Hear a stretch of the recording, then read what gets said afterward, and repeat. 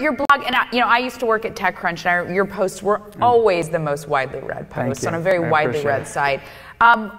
Getting back to people hating you, one of the knocks that people give to you, one of the knocks people say is great, a little bit of what Bilton said about Jack Dorsey. His greatest product is himself. Here's a man who's probably the most famous VC in LA. Most widely read. What are his big hits? So that's a good question, and I also think it's a fair question. Let me start by saying, if you want to, could I give a mild criticism of the press? Sure. And then answer your question directly, because I don't ever avoid You've already questions. called us Wanker Daily. I don't know how much worse it can get. That's after you called me between the lines or between the sheets or something like that. No, I told you this privately, so you know. I've always respected your writing, personally, your writing.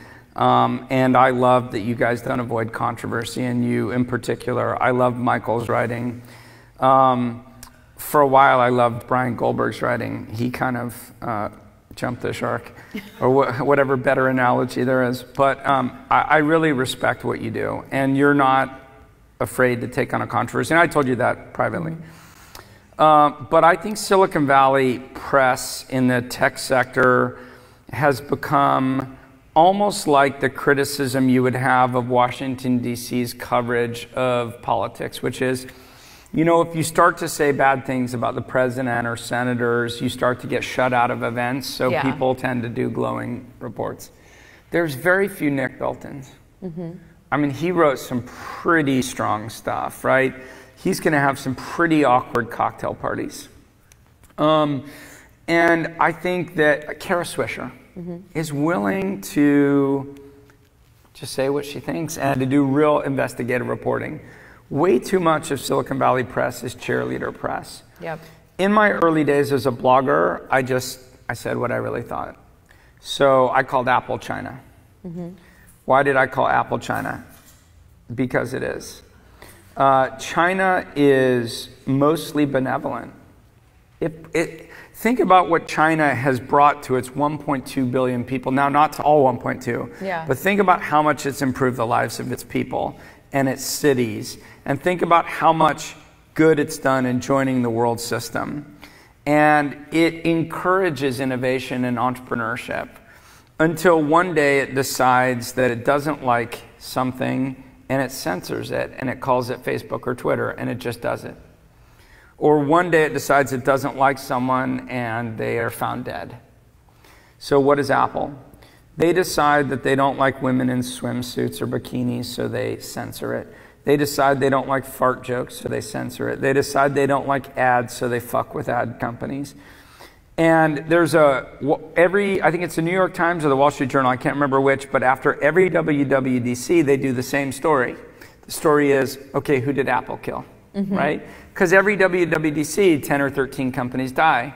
They weren't given any warning like, hey, you might think about like some other greener pastures, right? Like, we kind of like this space. It's critical to what we do. You just like, you're dead, right? So on the other hand, Apple is Germany, World War II. It's like the Gestapo. It's like any Apple employee who's willing to talk publicly or willing to talk to a startup is summarily taken out back and shot. They are so goddamn fearful of like saying anything for being shot. Like, what kind of culture are they creating? So I actually think Apple is BlackBerry. It's just going to take 10 years to get there. And I don't say stuff like that on my blog anymore. Why not? Luckily, you're not filming, so. No one's here. I mean, look. Where is it? I have an Apple. I have an iPhone. I have like 5 MacBooks. I have like 5 iPads. My kids each have every old one of my iPod Touches and every device. I love the products they produce. I hate their culture. I hate the culture. I hate the fact that they don't encourage democracy and innovation.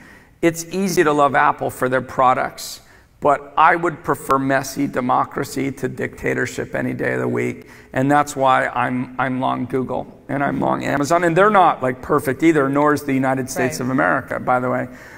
But I'll take that any day of the week to the Gestapo.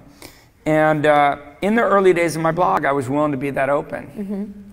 And so I occasionally said, I think it's kind of crazy to raise $41 million in your A round before you have a product. That's naturally not going to sit well with people. I said 9 women can't make a baby in a month. It's kind of a fact, right? As someone who's given birth to 2 children, I can You can attest to that.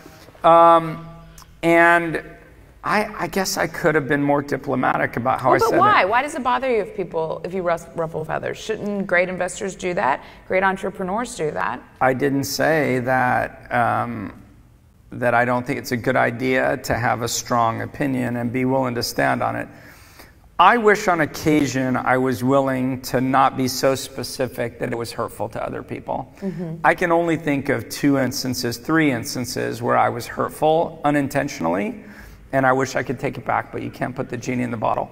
What I can't do anymore is write about Apple and Yahoo and Google and Amazon, because every time I do, every portfolio company of mine says, gee, thanks.